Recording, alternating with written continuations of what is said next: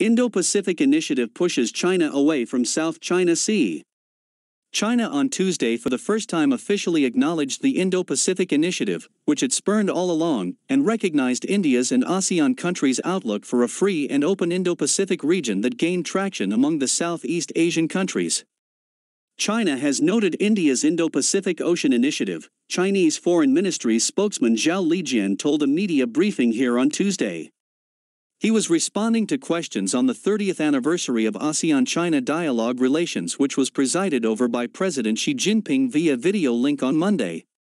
"I want to stress that China always supports ASEAN's centrality in the regional architecture, and supports ASEAN in playing a bigger role in regional and international affairs," Zhao said when asked to elaborate on the China-ASEAN joint statement's reference to the strategic Indo-Pacific.